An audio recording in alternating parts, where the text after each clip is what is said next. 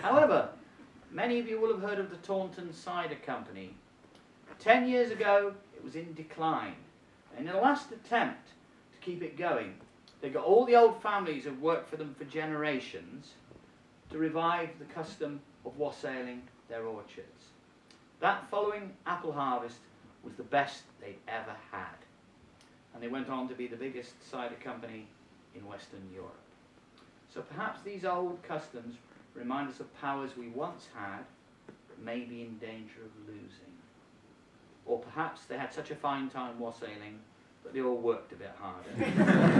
That's for you to decide.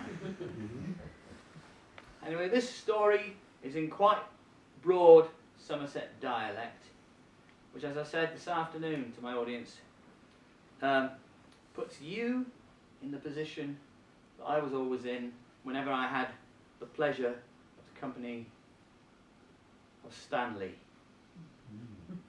who would speak to me in Doric. But I manage with the Doric, and you'll manage with the Somerset dialect. I'll give you a few words on the way. There was this hard-working chap, as was the eldest of a long family. So when his dad died, there weren't nothing left for he. Youngest brother gets it all. Spoilt young Osbird he were, and he didn't like his elder brother, he didn't like he at all. So all he'd let he have is his dad's old dunk. That's a donkey. And an ox that had gone to anatomy. That's a skeleton. And a tumble-down cottage with 2 or 3 ancient old apple trees where his dad used to live to with his grandfer. But the older brother, he didn't grumble. He went cutting the grass along the lane and he fed it to the dunk. And Nick old Dunk began to fatten himself up a bit. And then he rubbed the ox's side with herbs and he said the words, magic words. And Nick old Ox began to perk his tail up and walk smart. And then he turned they beasts into the orchard. And from that day, they old apple trees began to flourish a marvel. Well, they would with the manure, wouldn't they? But all this work didn't leave he no time to find his rent. Oh, yes, youngest brother had to have his rent.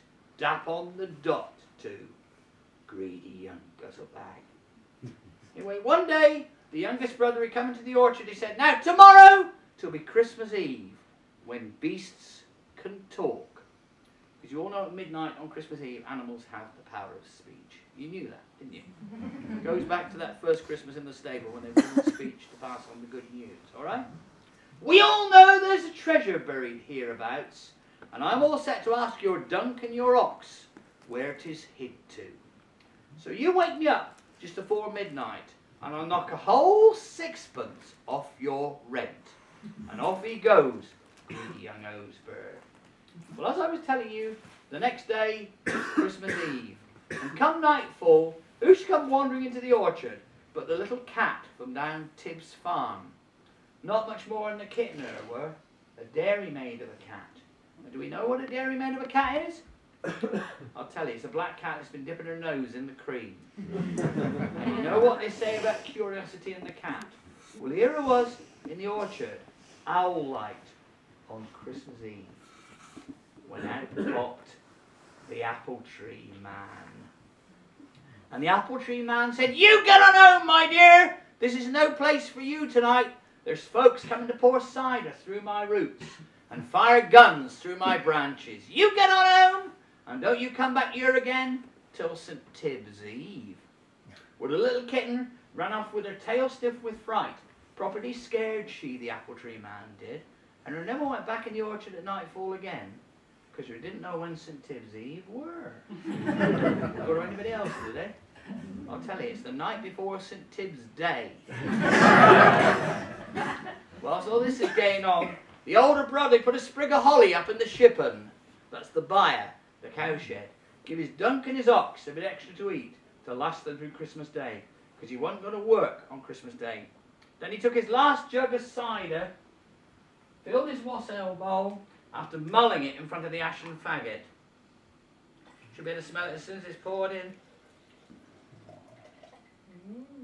And out to the orchard to give it to the apple tree. He was just pouring the cider down through the roots when out popped the apple tree man. And the apple tree man said, "You look under this girt diddicky root of mine, and you'll find something to do you a bit of good." So he looked under a root, and he found a chest of the finest gold. "'Tis yourn and no one else," says the apple tree man. "You put it away safe and bide quiet about it." So he done that. Now you can call your dear greedy brother and tell him 'tis midnight. Well, the youngest brother came rushing out into the orchard in a terrible hurry push, and sure enough, the dunk was just talking to the ox. "You'd a man that girt greedy bull that's listening to we so unmannerly. He'd a want we should tell he where the treasure's hid to. And that's where he ain't going to get it," says the ox, "'cause somebody have a took he already." If you ask me, it served him right for being so greedy. And you know, that was the last words that they two beasts ever spoke. But even to this day in the West Country, we still wassail the trees that they may bear many an apple and many a pear, for the more or less fruit they will bring, as we do give them wassailing. So here's to thee, old apple tree, that thou mayst blow and thou mayst bow, and that thou mayst have apples a mow. Hats full, caps full, 3 bushel bags full, little heaps under the stairs. Hip hip! Hey! Wassail. Here we come a-wassailing among the leaves of green. Here we come a-wandering so fairly to be seen. For now it's winter time, strangers travel far and near, and we wish you, send you a happy new year. For Martin Mass and Martin Mass and Mass and blooming air, so we may have plenty of cider all next year. Apples are in picker bags and all in the cider, running out of every gutter hole. Well, down there in the muddy lane there sits an old grey fox, starving and shivering and licking his old chops.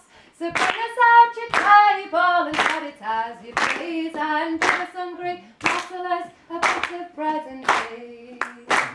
I have a little pocket, it is made of leather skin, a silver shiny sixpence, combine it well within. For now it's winter time, strangers travel far and near, and we wish you, send you a happy new year.